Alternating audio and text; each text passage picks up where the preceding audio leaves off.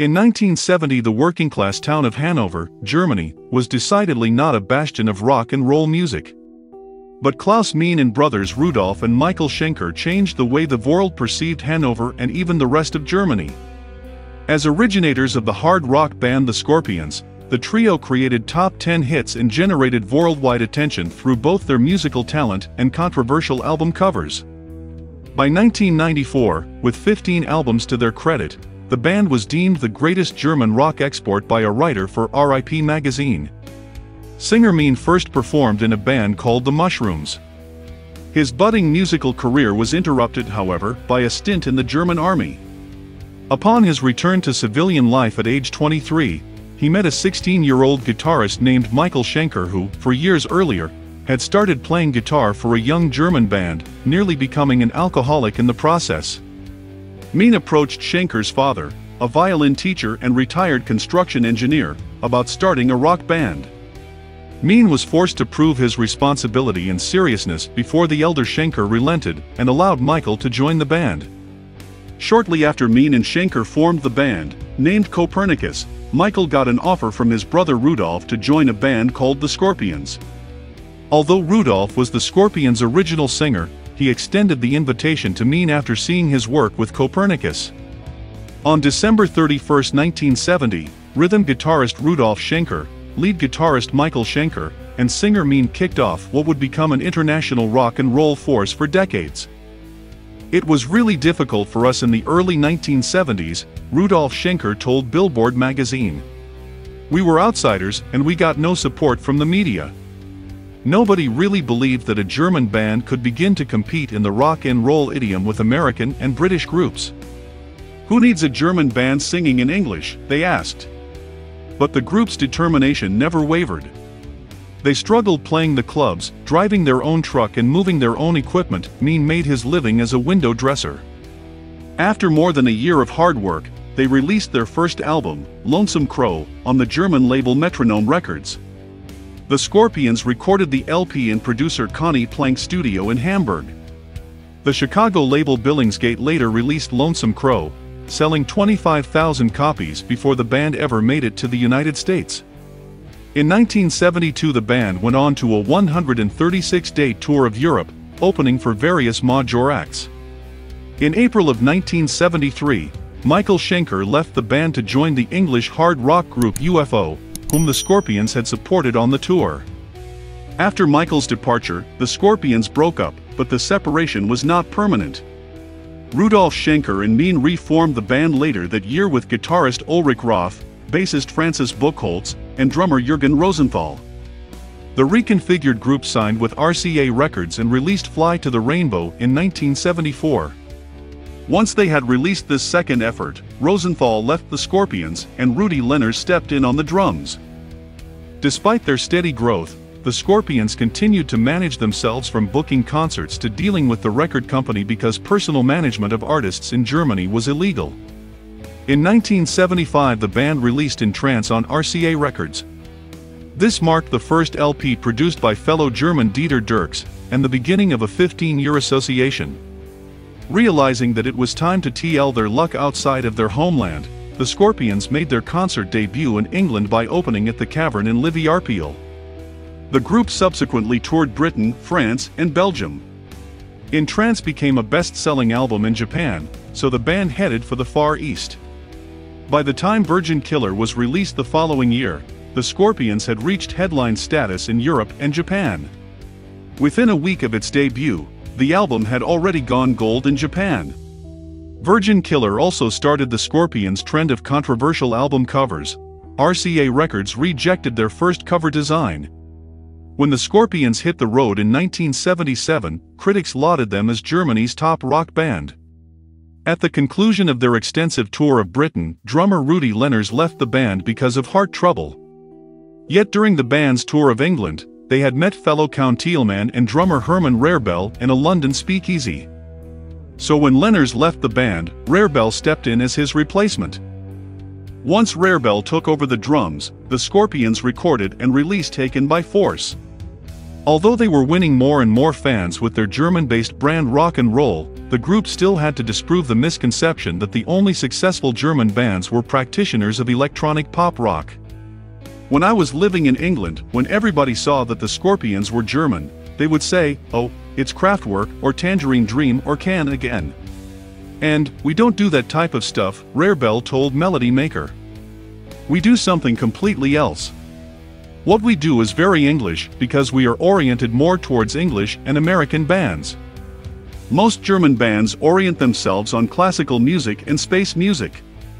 We don't do that because we feel in our hearts we are rockers." In 1978 the Scorpions played a sold-out, 5-day tour of Japan. Deciding that the time had come for a live recording, the band released excerpts from their 2 performances at Tokyo's Sun Plaza on the Tokyo tapes. Later that year, lead guitarist Ulrich Roth quit the band to pursue a solo career in progressive rock. The remaining members of the Scorpions auditioned 170 guitarists in London to find a replacement for Roth. Eventually they decided on Matthias Jabs, a guitarist from Hanover who was playing in a band called Fargo. With their new guitarist in place and a new record contract with Mercury/Polygram Records in the United States, the Scorpions started work on their 1979 Love Drive LP. The band continued to have trouble keeping a steady guitarist. Michael Schenker contributed half of the guitar solos on the record after he left UFO to rejoin the Scorpions. Jabs left the band but stayed on permanent standby during the Scorpions tour. Because of personal reasons, Schenker again quit the group. Finally, Jabs returned as the group's lead guitarist. The Scorpions made their concert debut in the United States opening for hard rocker Ted Nugent at the World Series of Rock in the Cleveland Municipal Stadium in Ohio. Following that performance, Love Drive entered the US charts and stayed for 30 weeks. Hoping to build on their worldwide following, the Scorpions didn't waste any time returning to the studio. They released Animal Magnetism in March of 1980. Featuring the hit single Make It Real, Animal Magnetism became the Scorpions' first US gold album. Once again their album's cover design, this one depicting a woman kneeling in front of a man's clothed legs, and a Doberman thrusting out its tongue, incited controversy. Deliberations concerning the cover aside, the Scorpions launched an extensive tour of the United States, Britain, and continental Europe the following year. Misfortune struck the German group when Mean developed nodes and a polyp on his vocal cords, making it impossible for him to sing. The Scorpions were forced to cancel tour dates and put their 9th album on hold. "I wanted to quit so that the band could carry on with another singer," Mean told Billboard. But all the guys said, "No way. You do everything you can to get your voice back, and we'll wait until you are ready."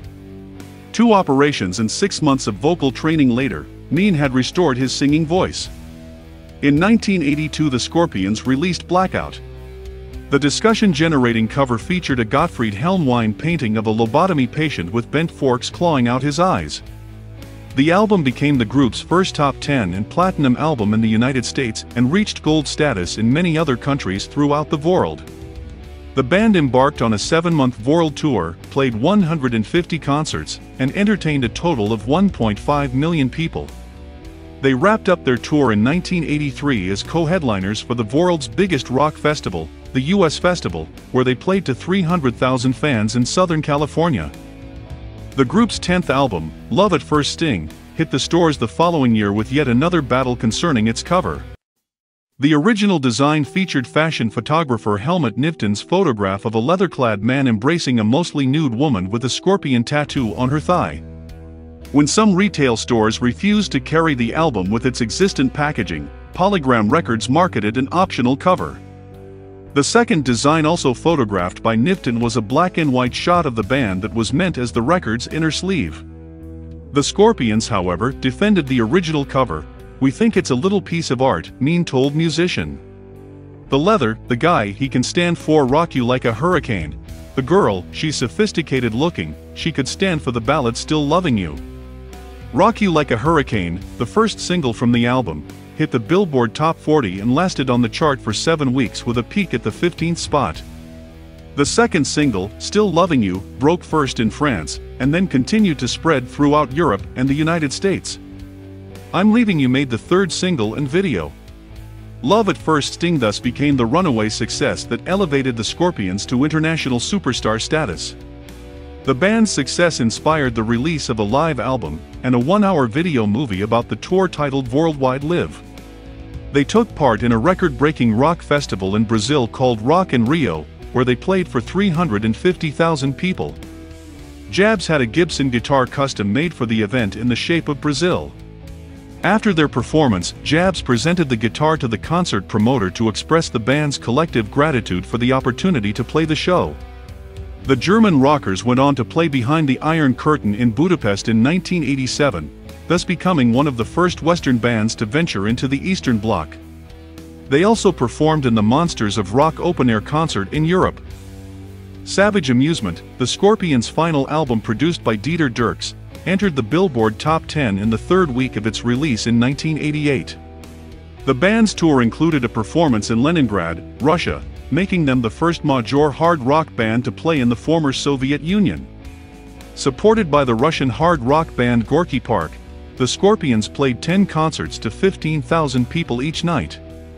They returned to the United States to play the Monsters of Rock Festival with fellow rockers Van Halen. 18 years after their inception, the Scorpions agreed that they should release a greatest hits album. The best of rockers and ballads included both popular hits and personal favorites of each band member.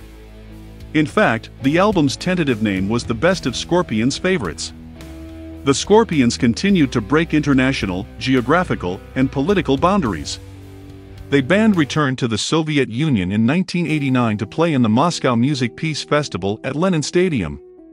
They performed in front of 100,000 people, and the experience provided the inspiration for their mega-hit single on the Crazy World album Winds of Change.